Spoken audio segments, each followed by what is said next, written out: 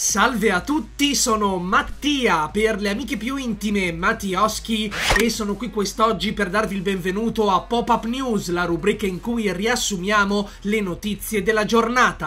Reboot in vista per Pirati dei Caraibi, Scorsese rettifica e ritiene i cinecomic Marvel nuove forme d'arte. Rilasciato il nuovo trailer di The Mandalorian, mentre Benioff e Weiss rinunciano alla loro trilogia di Star Wars. Ma prima di cominciare vi ricordo di iscrivervi al canale di ScreenWeek e di cliccare sulla campanella per restare sempre aggiornati. Se oltre a vedere il mio bel faccione volete anche ascoltare Pop-Up News, il nostro podcast è a vostra disposizione. Trovate tutti i link in descrizione. Pirati dei Caraibi, reboot in vista? Sembra che allo showrunner di Chernobyl, Craig Mazin, sia stato affidato lo sviluppo di un reboot di Pirati dei Caraibi, la famosa saga Disney con protagonista Capitan Jack Sparrow. Dovrebbero tornare a bordo lo storico sceneggiatore del franchise Ted Elliott e il produttore Jerry Bruckheimer.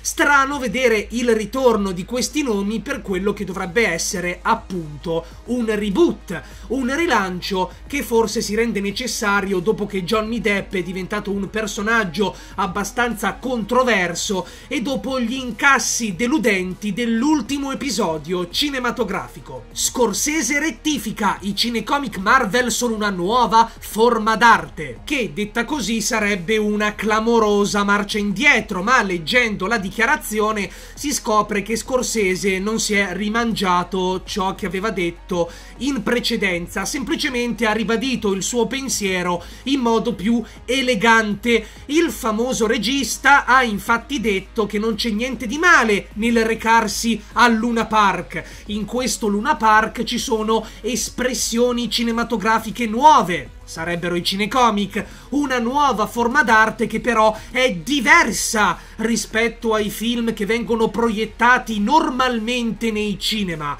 Insomma, la sostanza non cambia e io personalmente continuo a ritenerla una fesseria. Rilasciato il nuovo trailer di The Mandalorian. La serie Disney Plus verrà lanciata in concomitanza con l'attivazione della piattaforma streaming negli Stati Uniti, prevista per il 12 novembre. Ahimè, non si sa ancora nulla per quanto riguarda l'arrivo della serie in Italia. Nel frattempo, beviamoci del nuovo trailer. Nessuna anticipazione sulla trama, nemmeno la più piccola. In compenso, tanto spettacolo visivo a cui non siamo abituati sul piccolo schermo ed atmosfera alla Star Wars vecchio stile a go-go.